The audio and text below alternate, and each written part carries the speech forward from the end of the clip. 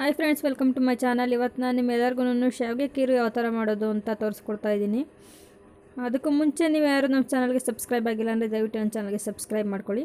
First ಇಲ್ಲಿ 1 bowl ಆಗೋಷ್ಟು ಶಾವಿಗೆ ತೊಗೊಂಡಿದ್ದೀನಿ. 1 ಸ್ಪೂನಿಂದ 2 ಸ್ಪೂನ್ ಆಗೋಷ್ಟು ಬಾದಾಮಿ ಪೌಡರ್, ನಾನು MTR ತೊಗೊಂಡಿದ್ದೀನಿ. ಮತ್ತು 1/4 ಲೀಟ್ರಷ್ಟು ಹಾಲು ತೊಗೊಂಡಿದ್ದೀನಿ. 1 ಸ್ಪೂನ್ ಆಗೋಷ್ಟು ತುಪ್ಪ ತೊಗೊಂಡಿದ್ದೀನಿ. ಮತ್ತು 3 ಏಲಕ್ಕಿನ ನಾನು ಇಲ್ಲಿ ಕುಟ್ಟಿ ಪುಡಿ ಮಾಡಿ ಇಟ್ಕೊಂಡಿದ್ದೀನಿ. ಅದು ಏಲಕ್ಕಿದು ಸಿಪ್ಪೆ ಅದನ್ನು ಕೂಡ ನಾನು ವೇಸ್ಟ್ ಮಾಡಿಲ್ಲ, ಅದನ್ನು ಕೂಡ ಹಾಕ್ತಾಯಿದ್ದೀನಿ. ಇಲ್ಲಿ 2 ರಿಂದ 3 ಗೋಡಂಬಿ, ಒಂದು ಸ್ವಲ್ಪ ದ್ರಾಕ್ಷಿ ತೊಗೊಂಡಿದ್ದೀನಿ. ಬನ್ನಿ ಫ್ರೆಂಡ್ಸ್, ಈಗ ನೋಡೋಣ. 1 ಬೌಲಷ್ಟು ಸಕ್ಕರೆ ತೊಗೊಂಡಿದ್ದೀನಿ ಫ್ರೆಂಡ್ಸ್. ಇದು ಸಕ್ಕರೆ ನಿಮಗೆ ನೋಡಿ ಹಾಕೋಬೋದು. 1 ಬೌಲಷ್ಟು ತೊಗೊಂಡಿದ್ದೀನಿ ಈಗ ನಾನು. ಓಕೆ ಫ್ರೆಂಡ್ಸ್, ಒಂದು ಪಾತ್ರೆ ಇಟ್ಟಿದ್ದೀನಿ. ಪಾತ್ರೆಗೆ ಈಗ ಫಸ್ಟ್ ಹಾಲನ್ನ ಹಾಕಬೇಕು. ನೀವು ಹಸಿ ಹಾಲು ಹಾಕಿದ್ರೆ ತುಂಬ ಟೇಸ್ಟಿಯಾಗಿ ಬರುತ್ತೆ. ನಾನು ಮರ್ತ್ಬಿಟ್ಟಿದ್ದೆ, ಅದಕ್ಕೋಸ್ಕರ ಕಾಯಿಸಿದ ಹಾಲನ್ನೇ ಹಾಕ್ತಾಯಿದ್ದೀನಿ. ಮತ್ತು ಹಸಿ ಹಾಲು ಹಾಕಿ ಮಾಡೋದ್ರಿಂದ ತುಂಬಾ ಟೇಸ್ಟಿಯಾಗಿ ಬರುತ್ತೆ. ನೋಡಿ, ಈಗ ಹಾಲು ಉಪ್ಪು ಬರ್ತಾಯಿದೆ. ಇವಾಗ ಫಸ್ಟ್ ಅದನ್ನು ಕಮ್ಮಿ ಮಾಡ್ಕೊಳ್ಳಿ, ಸಿಮ್ಗೆ ಇಟ್ಕೊಂಡು ಅದನ್ನು ಕುದಿಯೋದಕ್ಕೆ ಬಿಡಿ ಸ್ವಲ್ಪ ಹೊತ್ತು. ಹಾಲು ಚೆನ್ನಾಗಿ ಕುದಿಲಿ. ನೋಡಿ, ಈಗ ಹಾಲು ಚೆನ್ನಾಗಿ ಕುದ್ದಿದೆ. ಈಗ ನಾನು ಹುರಿದಿಟ್ಕೊಂಡಿರೋಂಥ ಶಾವಿಗೆನ ಹಾಕ್ತಾಯಿದ್ದೀನಿ. ಫ್ರೆಂಡ್ಸ್, ನಾನು ಮರ್ತ್ಬಿಟ್ಟಿದ್ದೆ ಫ್ರೆಂಡ್ಸ್, ಸಾರಿ. ಶಾವಿಗೆ ಹುರಿಯುವಾಗ ಸ್ವಲ್ಪ ತುಪ್ಪ ಹಾಕಿ ಹುರ್ಕೊಳ್ಳಿ. ಈ ಥರ ಸ್ವಲ್ಪ ಕಂದು ಬಣ್ಣ ಬರೋವರೆಗೂ ಹುರ್ಕೊಂಡ್ರೆ ಸಾಕು. ನೋಡಿ, ಈ ಥರ ಶಾವಿಗೆ ಹಾಕಿ ಚೆನ್ನಾಗಿ ಕುದಿಸಿ, ಅದು ಆ ಶಾವಿಗೆ ಅದರೊಳಗಡೆ ಬೇಯಬೇಕು.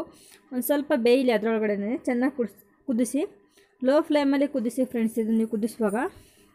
ಮತ್ತು ಅದ್ರ ಮುಚ್ಚಳನ ಯಾವುದೇ ಕಾರಣಕ್ಕೂ ಮುಚ್ಚೋದಕ್ಕೆ ಹೋಗ್ಬಿಡಿ. ಸ್ವಲ್ಪ ಬೆಂದಿದೆ, ಅದಕ್ಕೋಸ್ಕರ ನಾನೀಗ ಏಲಕ್ಕಿ ಪೌಡರ್ ಸೇರಿಸ್ತಾ ಇದ್ದೀನಿ. ಏಲಕ್ಕಿ ಪೌಡರ್ ಹಾಕಿ ಚೆನ್ನಾಗಿ ಮಿಕ್ಸ್ ಮಾಡಿ ಇನ್ನೊಂದು ಸ್ವಲ್ಪ ಹೊತ್ತು ಅದನ್ನು ಕುದಿಲಿಕ್ಕೆ ಬಿಡಿ. ಯಾಕೆಂದರೆ ಅದಿನ್ನೂ ಬೆಂದಿರೋದಿಲ್ಲ, ಅದಕ್ಕೋಸ್ಕರ. ಓಕೆ ಫ್ರೆಂಡ್ಸ್, ಈಗ ಒಂದು ಸ್ವಲ್ಪ ಬೆಂದಿದೆ, ಅದಕ್ಕೋಸ್ಕರ ನಾನು ಸಕ್ಕರೆ ಹಾಕ್ತಾಯಿದ್ದೀನಿ.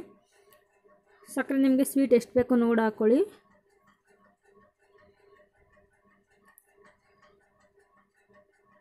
ಸಕ್ಕರೆ ಹಾಕಿ ಚೆನ್ನಾಗಿ ಮಿಕ್ಸ್ ಮಾಡ್ಕೊಂಡಿದ್ದೀನಿ. ಈಗ ಚೆನ್ನಾಗಿ ಕುದೀತಾ ಇದೆ ಕೂಡ.